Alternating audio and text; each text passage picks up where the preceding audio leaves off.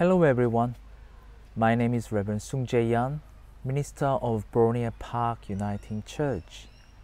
I welcome you all to join this virtual worship service with the people of Boronia Park Uniting Church.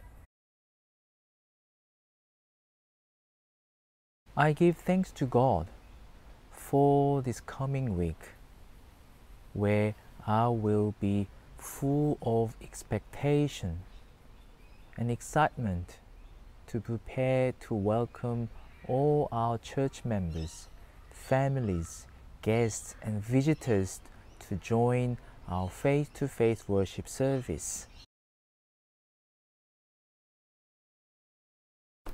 Acknowledgement for the First Peoples.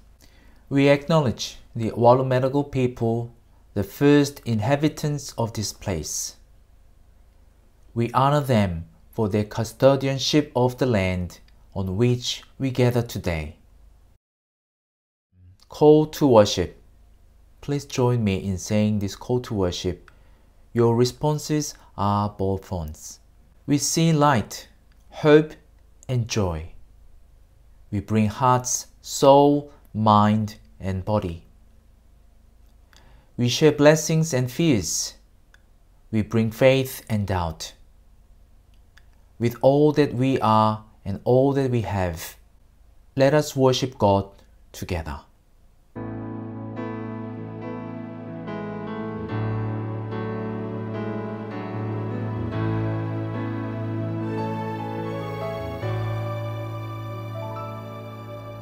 Great is the Lord and most worthy of praise. In the city of our God, the holy place, the joy of the whole earth.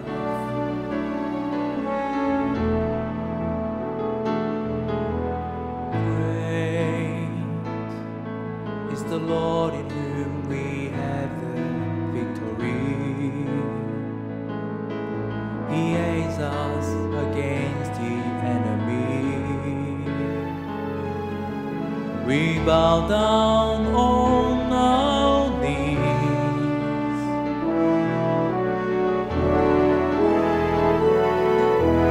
Lord, we want to lift your name on high.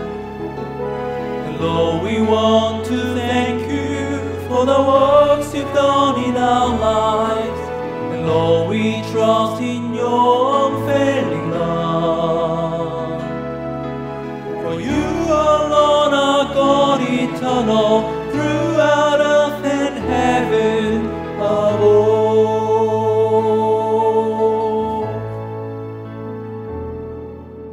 Great is the Lord and most worthy of praise. In the city of our God, the holy place, the joy of the whole earth.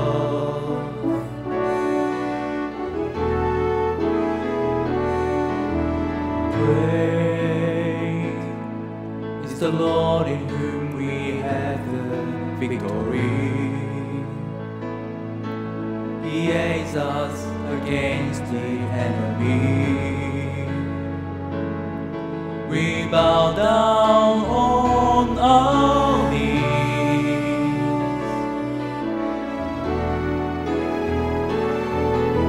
And Lord, we want to lift your name on high. And Lord, we want to thank you for the works you've done in our lives. And Lord, we trust in your unfailing love. For you alone are God eternal, throughout earth and heaven above.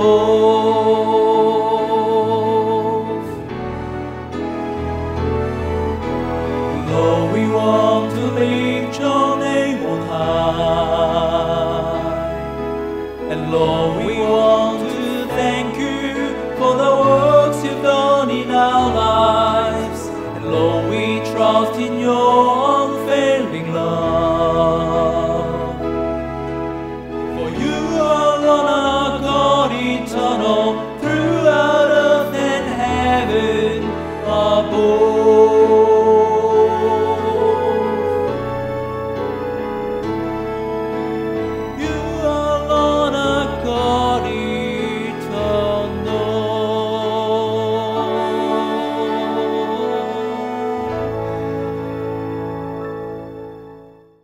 Do you know the story of guide dogs in Australia?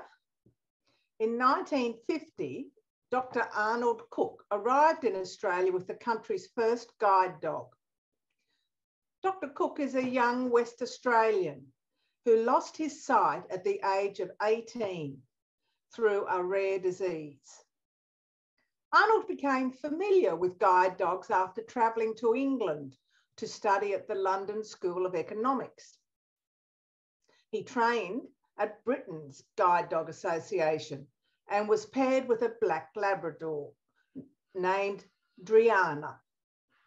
Arnold and his guide dog Driana created enormous interest upon their return to Australia. Unsurprisingly, many other West Australians with low vision were eager to partner with a guide dog, and a year later, the first Guide Dog Association was formed in Perth. In 1957, there were guide dog associations in each state of Australia. Did you know guide dogs are permitted to travel inside cars, trains, buses, and planes? Have you ever been on one of those modes of travel and seen a guide dog with their handler? What do you always have to remember when you see a guide dog? That's right, you're not supposed to touch them, are you? Because they're only supposed to be touched by the handler. But it's instinctive, isn't it, to just go up there and pat them. And often the handler will say, that's okay. But you should always wait until the handler tells you, gives you permission to actually touch their dog.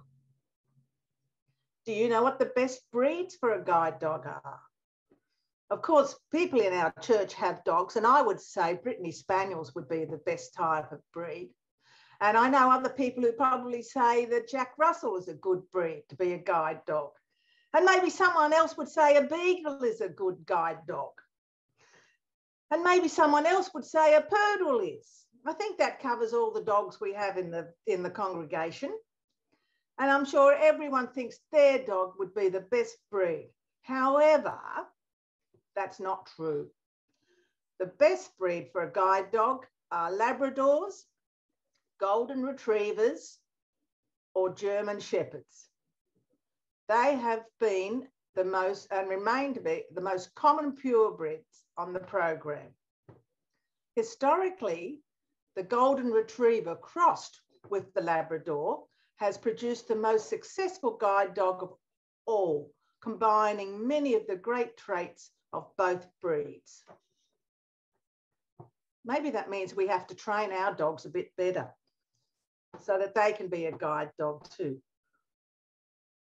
In our Bible readings today, we hear about Bartimaeus, who was blind, and he was sitting on the side of the road.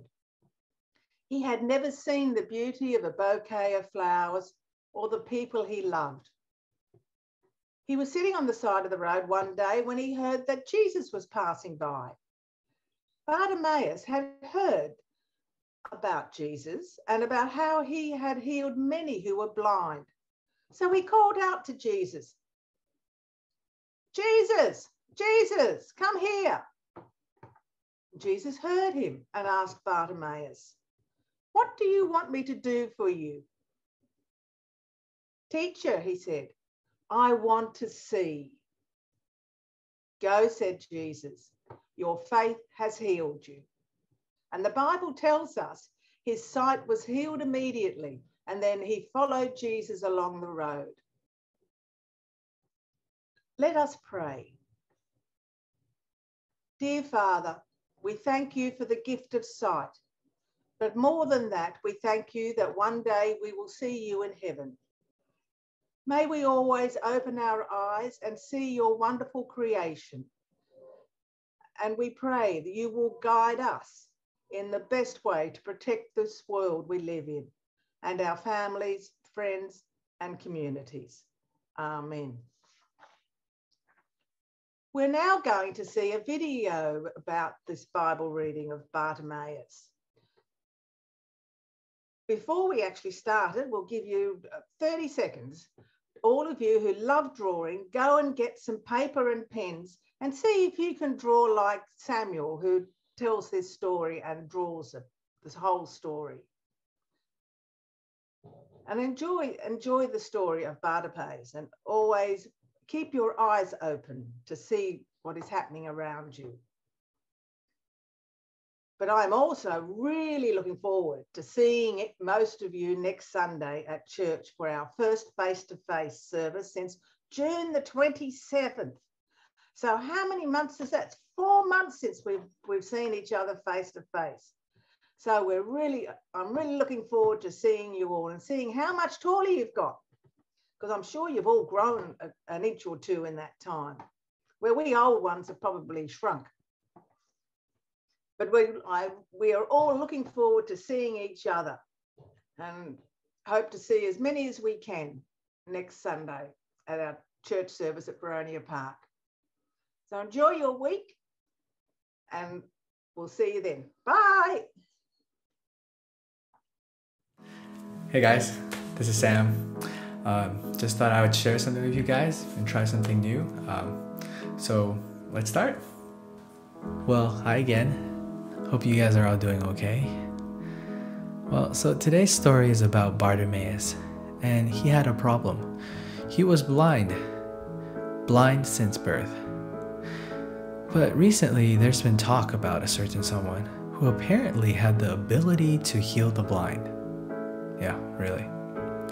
And so one day he's on the side of the street begging, but it seems that a crowd is gathering. So he inquires what's going on, and he finds out it's Jesus, the very person he heard about who could heal the blind. So what does he do? He cries out, "Jesus, Son of David, have mercy on me."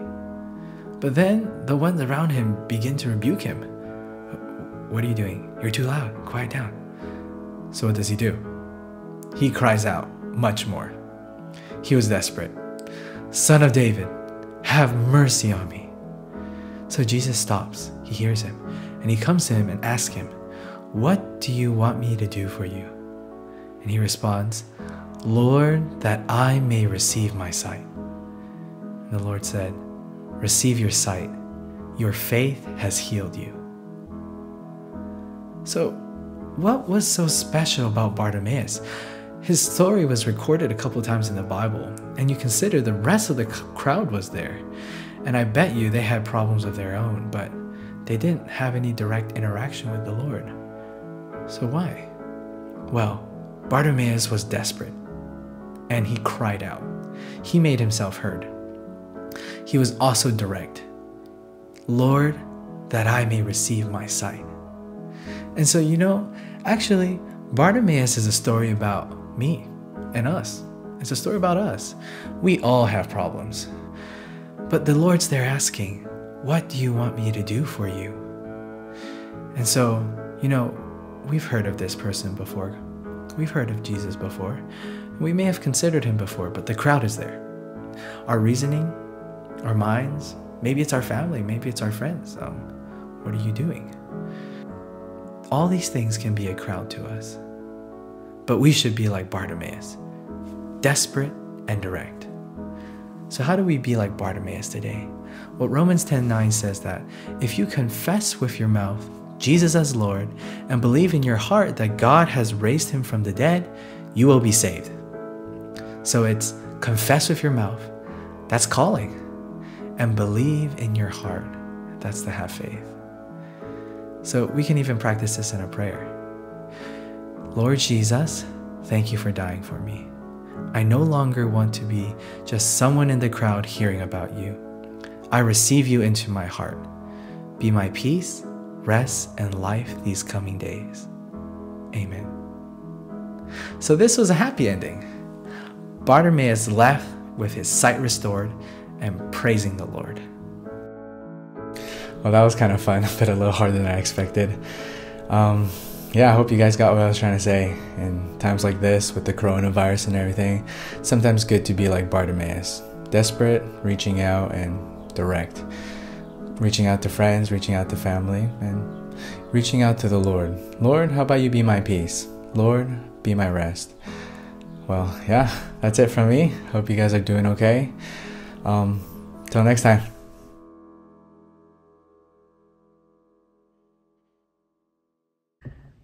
The first Bible reading comes from Job chapter 42, verses 1 to 6. Then Job replied to the Lord, I know that you can do all things. No purpose of yours can be thwarted. You ask, who is this that obscures my plans without knowledge?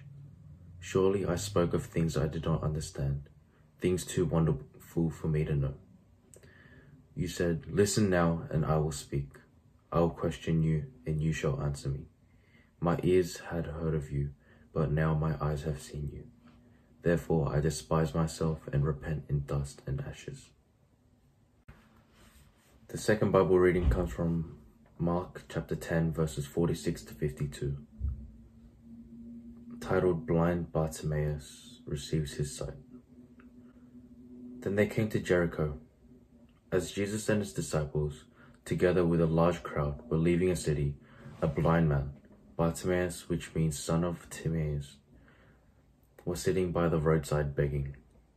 When he heard that it was Jesus of Nazareth, he began to shout, Jesus, son of David, have mercy on me. Many rebuked him and told him to be quiet, but he shouted all the more, Son of David, have mercy on me. Jesus stopped and said, call him. So they called to the blind man, cheer up, on your feet, he's calling you. Throwing his cloak aside, he jumped to his feet and came to Jesus. What do you want me to do for you? Jesus asked him. The blind man said, Rabbi, I want to see. Go, said Jesus, your faith has healed you. Immediately he received his sight and followed Jesus along the road. This is the word of the Lord. Thanks be to God.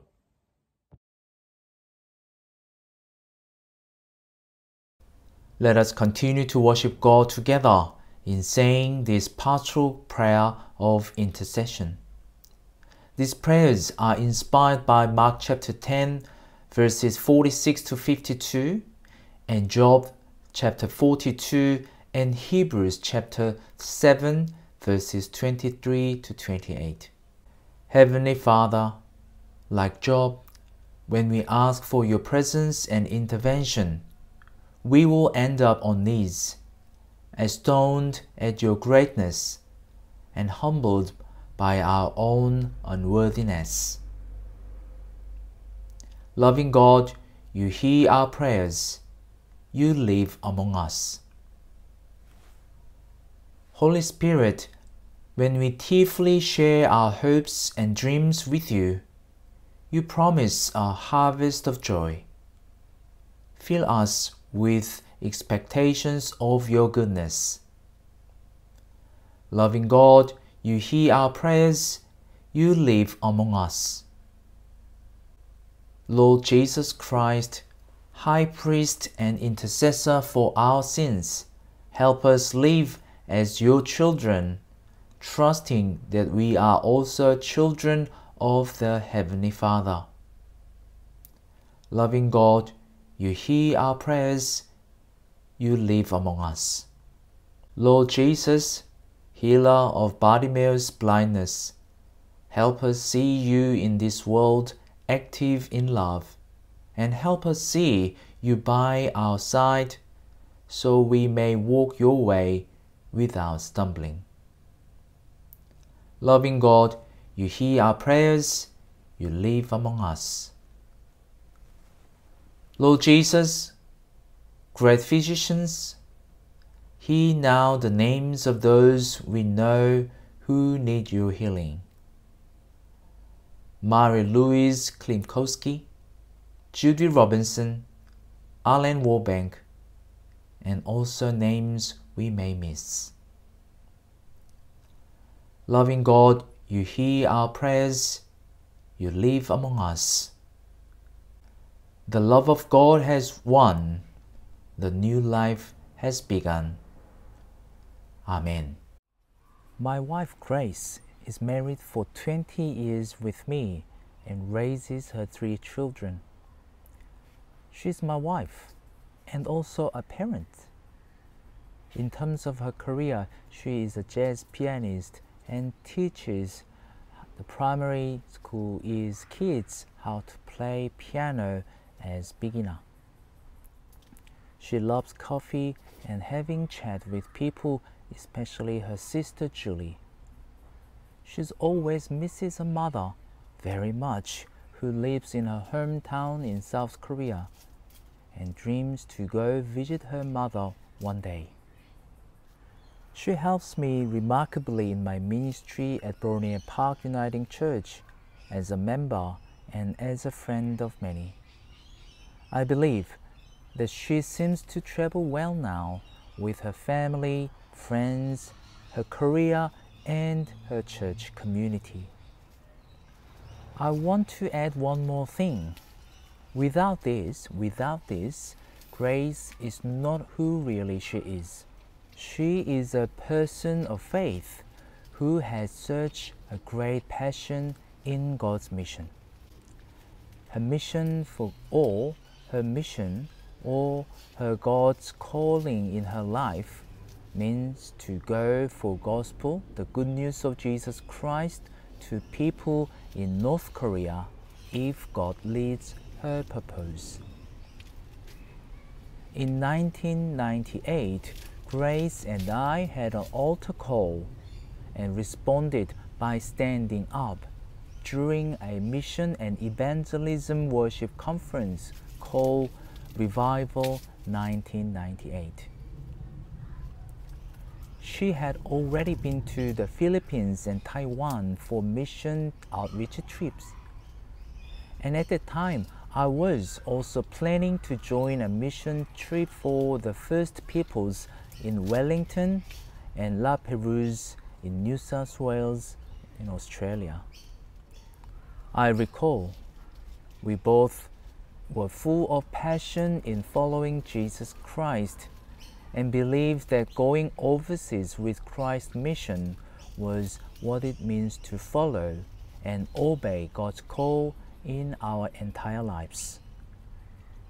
In our responses to the altar call, we could have gained new eyes to see this world where God moves and works for His people in various and marvelous ways that we have never seen. After the godly incident, I joined 2 overseas mission trips. The first one for Australia in June 1999, and the second one for Sudan and Ethiopia in January 2000. Then we decided to give our first year of married life to God in serving a Korean migrant church in Belmore and also Aboriginal mission in 2001. When we arrived in the Sydney airport, we had only 2 large check-in luggage and 2 small carriers. We kept reminding each other, saying, "Sungjae and Grace, let us always make it possible to move if God calls us to go. We are missionaries. Don't store up anything that stops us going where God's call leads us." However, when we became realistic in this country a few years later, we found that we have 3 children who have already formed their own community of hearts to belong, and a puppy who walks and plays in the area we live, and so many things that we possess. My worry at the moment is that I would not say yes if God calls Grace and me to follow the call that we received in the autumn of 1998. Let's talk about the Bible reading. Bartimaeus. Bartimaeus was sitting beside the road to Jerusalem via Jericho. The city was the last stop before arriving in Jerusalem. The poor blind beggar was sitting by the roadside hearing only of many people walking on their pilgrimage. Imagine that his father Timaeus or someone walked him to the spot and let him sit for begging all day, and after each day took him back where he should have hidden himself. This was what his daily life looked like. He is landless and disabled. He is a victim of the system. He had nothing to lose but a tiny hope that there is one who can bring mercy for him. He did not know when and what to ask. He was desperate for mercy. Again, someone walked him to the roadside and sit. But that day was a bit different to him, because he heard amongst the crowd of the pilgrims that it was Jesus of Nazareth. Nothing stopped him. He shouted, "Jesus, Jesus, Son of David, have mercy on me." His action could make Jesus and the disciples dangerous because Jesus was known to many as the Messiah, which meant his words and deeds were all against Roman rulers and Jewish religious leaders. He was targeted by the powers and authorities. Thus, many rebuked him. Many disciples rebuked him, telling him, "Shh! Do you want us to be in trouble?" But he had nothing to lose. Then he shouted all the more, "Son of David, have mercy on me." Did his desperate efforts move the one amongst the pilgrims? Yes, Jesus called Bartimaeus. Then he replied, "My teacher, let me see this world again." In 1999, I had a day surgery for my left eye. I used to have a minor squint. I could not inform this to anyone when I found that I am a squinter. I kept this secret many years. But there was a good opportunity for me and my parents to open the secret up and have the surgery. All went well. The doctor recommended me not to drive car because it may make my eyes move a lot during the recovery period. It took almost 3 months to recover. During the period, my left eye did not work 100%. It was so blurry and always teary to see. My family, my grace, my friends, and the nature and all things looked half clear and half blurred. The eyesight came back eventually, and then I could see my eyes before a mirror that has no more squint. I was so glad that I am okay to see. I gained a new sight, which helped me to see myself and my portrait with confidence. The world looked more beautiful than ever before because I could gain confidence to present myself to the world. Like Bartimaeus, it was a merciful moment in life for me to see the world anew. He used to have nothing to lose, but after the godly encounter with Jesus Christ, he would have gained something to give or something to share with others. He did not need any help from his father or others to walk him to the roadside. He did not need any more to beg for his living. He used to be a victim of the system, but now he became a beneficiary of God's mercy. Now became Bartimaeus, his name, and sacred, instead of being called a blind man on roadside or beggar. His name is written on the gospel reading and now remembered by many who may want to see this world clearly, where every human being and every living thing are sacred. Do we see like Bartimaeus? Jesus commanded him, saying, "Go, your faith has healed you." He was able to see Son of David, Jesus of Nazareth, in his sight. The famous verse from Job, which is one of the Bible readings today, says, "My ears had heard of you, but now my eyes have seen you." Yes, Jesus made Bartimaeus hear and see a God of healing and giving hope, who loves and calls him.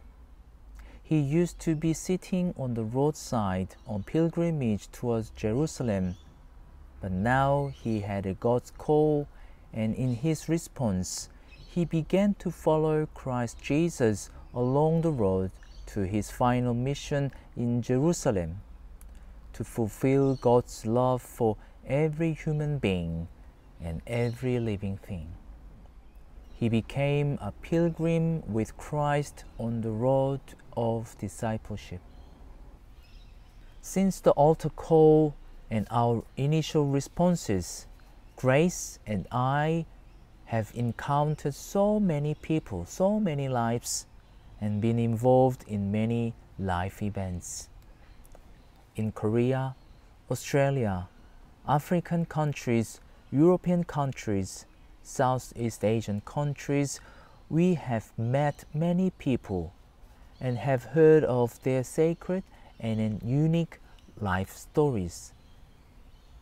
To me, in my journey within the Uniting Church, I believe that I have been formed and even transformed by many people and communities, becoming who really I am. All I believe is that people and communities I have encountered with have helped me to gain new eyes to see clearly this world and its all experiences. It might be cultures, languages, lifestyles, values and norms. Some are personal and some are communal. As I reflected on the gifts of all who I have met, their wisdom, understanding, and knowledge in both life and faith, I would feel that I have the courage to give back the gifts to you and to many. I'm feeling obligated to many, including all of you, for sharing their life-giving stories and faith in Christ Jesus. This makes me continue my ministry today. This makes me locate in order to find out God's will on the road of discipleship. Bartimaeus gave up what little he had. The cloak was left. The place where he used to sit and beg became a mark of what it means to follow Jesus. So, dear my brothers and sisters in Christ, let us remember that what we do and what we say are a mark of our faith in Jesus Christ. I may ask you to think about what your first word would be and what your first deed would look like on Sunday, the 31st of October, the first day of reopening. I hope that those words and deeds do not have to be the correct ones, but need to be the life-giving ones. I pray that our life-giving words and deeds bring us back on the road where we find a hope for a better tomorrow during the with COVID-19 world. Let us be a Christ. Let us be a Christ for each other and reopen our eyes to see this world. We pray that Jesus, let us see again. Let us see through your eyes of love so that we might follow you on the road. Amen.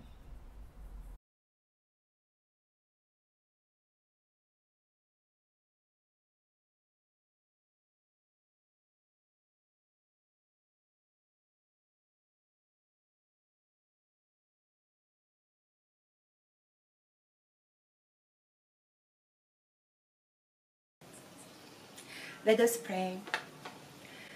Dear Heavenly Father, we thank you for another Sunday where we can come to worship together in spirit, if not in body. As the world opens up to normal life, we ask for your guidance. We ask for your help. We ask you for your blessings on the frontline workers who have been working for us for the past few months. We remember that COVID is a global issue and there are lots of people who need help in the world. We pray for you to help all your children in the world. In particular, we pray for the Caribbean, Antigua and Barbuda, Aruba, Bahamas, Barbados, Cuba, Curacao, Dominica, Dominican Republic, Grenada, Guyana, Haiti, Jamaica, Puerto Rico, Saint Martin, Saint Kitts Nevis, Saint Lucia, Saint Vincent and the Grenadine, Suriname, Trinidad and Tobago. We pray for their citizens and their world leaders. We also pray for Glaze Hill Presbyterian Church and Carlos Korean Church. We pray that you will lead their congregation as they do your work in the community. We also ask for your love and guidance for our congregation. In particular, please help us to prepare wisely for the joyful face-to-face worship that will begin next week. We pray for your blessing on our minister Seung-jae and his family. We pray for all of our members and pray that you will keep us all safe. We pray for all these things in your name. Amen.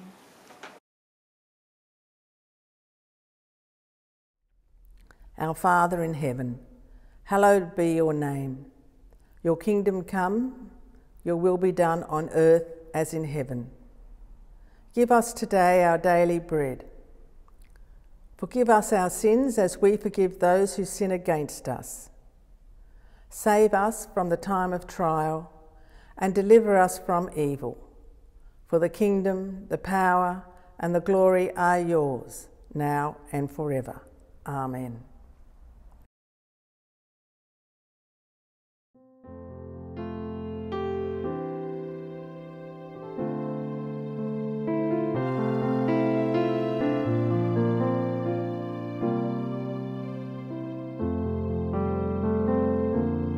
Lord, I hunger thirst for your righteousness. Father, come and fill me once again. Lord, I hunger thirst for your righteousness. Fill me with your oil and your wine. You bind the broken-hearted, you heal the wounded soul. Father of all heaven, I give you full control. Come have your way in us, oh Lord.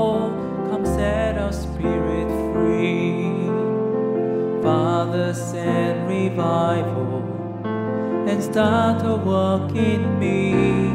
Lord, I hunger, thirst for your righteousness. Father, come and fill me once again. Lord, I hunger, thirst for your righteousness. Fill me with your oil and your wine. Fill me with your spirit.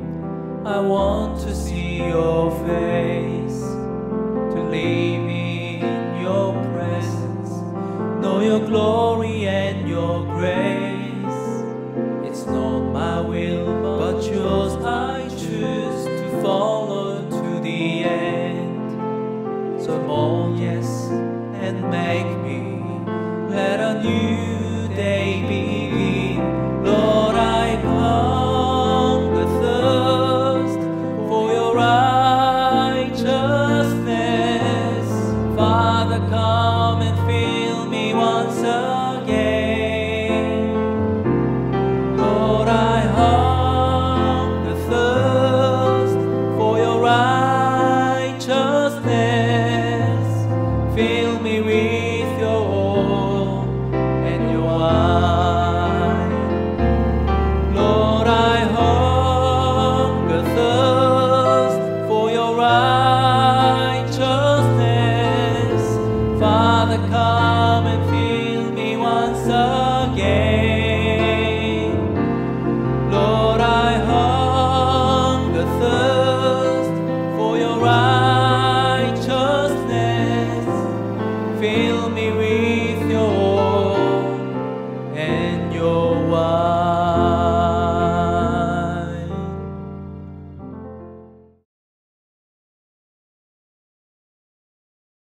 The benediction. So, dear my brothers and sisters in Christ, go now from this service of worship to the service of God's people near and far, refreshed by the healing insight of Jesus Christ. Listen for the thirsting places of neighbors. Search out the hopeless places where may need fresh perspectives, and become for them a companion on the road. And as you go, may the blessings of the God of life, the Christ of love, and the Spirit of grace be upon you this day and forevermore. Amen. I wish you all the best this coming week, and hopefully see you all safely and well on coming Sunday, the 31st of October at 9:30 a.m. at Bronia Park Uniting Church. See you then. Bye.